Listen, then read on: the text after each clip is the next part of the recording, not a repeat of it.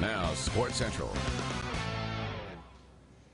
Earlier this week, the NFL announced that all 32 team facilities would be closed through at least April due to COVID-19. However, despite that, the NFL draft will go on as scheduled and will not be postponed. NFL Commissioner Roger Goodell sent out a memo that the draft will take place on the scheduled date, April 23rd, and will last 3 days. The draft was supposed to take place in Vegas, but due to the pandemic, it will have no fans or draft picks on site, but it will be televised. And no facility visits means missed opportunities for future draft picks, like former Bulldog Mykal Walker.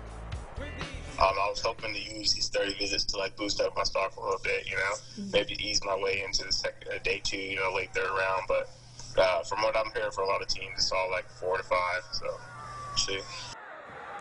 And we've got some movement in the NFL. Greg the Leg has found a new home with the Dallas Cowboys after spending 7 seasons with the Rams. Reports say that Zerline has agreed to a 3-year deal worth $7.5 million.